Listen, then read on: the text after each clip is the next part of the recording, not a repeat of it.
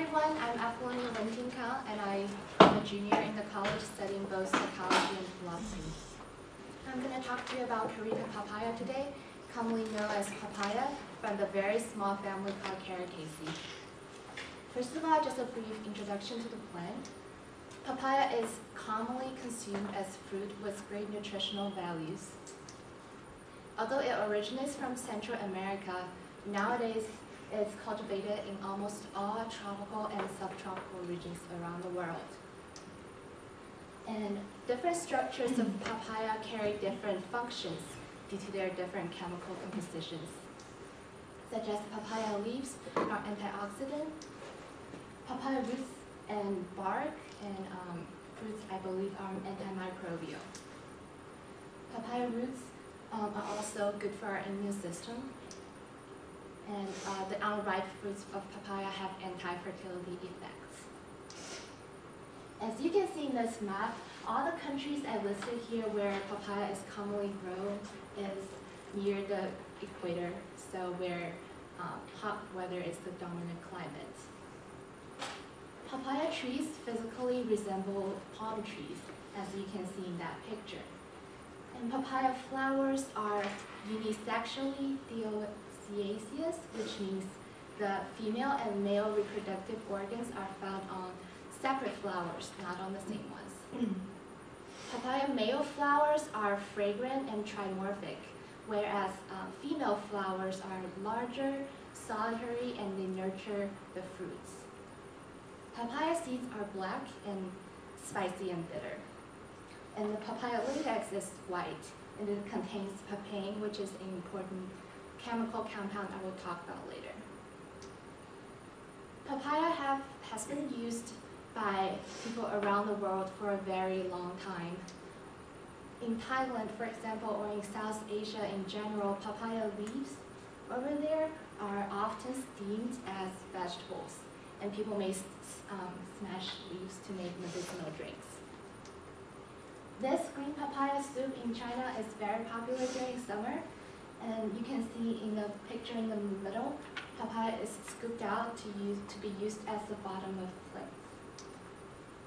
In India, the bitter and spicy seeds of papaya may sometimes substitute black pepper, so you have a sense of how pungent the smell of papaya seeds is. Central American Aborigines use papaya to treat some chronic disease, such as diabetes, cancer, and cardiovascular disease. African hospitals have been using unripe fruits of papaya to treat skin wounds and any type of GI distress. People in Cambodia, Laos, and Vietnam also use unripe fruits to treat eczema, psoriasis, and genital wounds. These are the jars where people mash papaya leaves or fruits. As male contraceptives, papaya is used in Assam, the northern part of India. And on the female end, papaya is the equivalence of birth control pills in East Malaysia. More extremely, papaya may be used in abortion in India. In order to relieve respiratory and intestinal discomfort, Brazilians use papaya to treat bronchitis. And as Ayurvedic medicine dictates, papaya can also cure constipation, diarrhea, and gonorrhea. Papaya is also antioxidant, and the seed juice treats bleeding piles, enlarged liver, and spleen. It also alleviates the pain of sore teeth. There are some very interesting non-medical uses, such as the fermentation and brewing of wine in Malaysia, and the tanning of textile in Indonesian factories. As I previously mentioned, different parts of papaya have different chemical structures, resulting in different functions. Papaya leaves first mostly consist of phenolics, such as flavonols, and the two major flavonols are camphorol and quercetin. They are both antioxidant and anti-cancer. Papaya seeds contain bitter alkaloids, which have a depressant effect on hearts, and I guess that's why it's beneficial for patients with cardiovascular disease. Papaya latex is white and it contains proteolytic enzymes such as papain and chemopapain. This picture depicts the molecular structure of the antiprolytic enzyme called papain. It's good for our immune system, it kills parasites, it relieves dyspepsia, which means indigestion, and it's good for any type of skin trauma. Papaya roots contain a variety of compounds such as saponins, alkaloids, tannins, and glycosides, and phenols. Saponins are antifungal.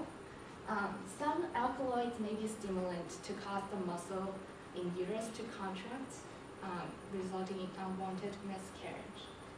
Tannins are astringent, so it can stop bleeding. In this slide, I listed a series of individual biological activities of papaya. There are a lot, so I'm trying to go over them very quickly. Papaya works against a few very common bacteria, such as Brassicales subtilis, E. coli, and Staphylococcus aureus, etc. Anthelmintic means anti-parasitic, and papaya restrains the growth of a parasite called H. contortus. Anti-emetic means it cures emetic dysentery, and in one study specifically, it works against E. histolytica. It's also anti-malarial, which is a property that some people suggest should be commercialized. This graph over there shows the antifungal activity of papaya against Candida albicans.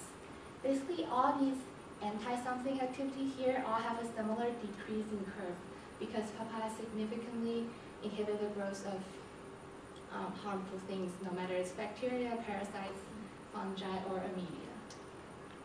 Papaya, like I said before, is antioxidant because it scavenges free radicals and repairs damage due to oxidation. It's good for our immune system because it stimulates cell growth and cell repair from damage. There are also numerous in vivo activities as well. In rats, papaya seed extracts, even in diabetic rats, it restrains the growth of a few common bacteria, as I mentioned before. It's also anthelmintic on infected mice. It may also induce abortion or unwanted miscarriage or preterm delivery on female rats. As contraceptives, papaya can go both ways. So as male contraceptive, papaya root extracts inhibit the growth of sperm and it deactivate and immobilize sperm movements on male rats, male rabbits, and male lagoon monkeys. As female contraceptives, papaya, the unripe fruits of papaya can cause morphological changes on the epithelium cells in female uterus on female rats. Morphological changes include things like the disorientation of cells or diminishing microvilli on uterus wall, which makes it really difficult for embryos to attach to uterus wall. It also facilitates urination in rats. It's also antioxidant on rats. It's also suggested to be good for our liver. It reduces hepatotoxicity, but the MOA is not known yet. The root extracts in organic solution are suggested to weaken muscles, and therefore it's anti-hypertensive on dogs and rats. Papaya latex accelerates the wound healing process. It also increases collagen synthesis, which is a very important process for this formation of new skin. There are very limited clinical studies found on papaya, but here are a few ones I was able to find. First, it basically prevents the tangling of hemoglobin proteins in sickle cell patients. It also prevents the implantation of human embryo. As I previously mentioned, papaya is an excellent candidate to cure wounds because it facilitates all three aspects of the wound healing process. First, it quickly gets rid of necrotic tissues. Secondly, it facilitates the formation of scars, and it gets rid of scars really quickly. Sometimes it may help to reduce the odor of some chronic skin ulcers. As you can see in this picture, these are mashed papaya fruits, and it's in preparation to be applied topically on the skin burns on this man. In terms of contraindications, we should be aware that ripe papaya fruits are not harmful to either the mother nor to the embryo. However, pregnant women should be very cautious about consuming unripe fruits of papaya because the chemopapain and papain may induce very intense muscle contraction in uterus. So that may cause abortion. Occasionally, it's been observed that the overdose of papaya seed may be cytotoxic, but again, the mechanism of action is unknown yet. Since papaya as a plant resource is easily accessible to people in developing countries, especially where the healthcare system are not very well established, so it's a very economic approach to cure skin wounds and for people in poverty. Its richness in vitamins maintains good eyesight. It also relieves dyspepsia and indigestion, and it may also widen the scope of tolerance of certain proteins that we may not be able to digest before. There's a biological product from Japan called Papaya Normalizer. Here's a picture of it. It's made from green papaya, and it's advertised to be able to rejuvenate body and make people feel younger. In conclusion, we love papaya because it's nutritionally valuable, it's delicious, and it's also medically useful. Just imagine all those medical uses I talked about previously all come from this one single plant. It may also serve as an alternative solution to fight off the multi-drug resistance, which is the biggest challenge to the medical society today. And researchers have consistently replicated the findings, so their findings are very reliable. I suggest future researchers to focus on the following potentials of papaya, because the clinical studies on human subjects are very limited, such as birth control pills, or it may become the main ingredients in skin products. Again, it may supplement the function of antibiotics.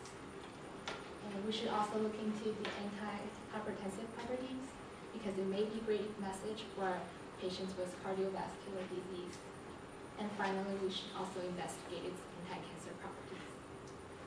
Yeah, that's it.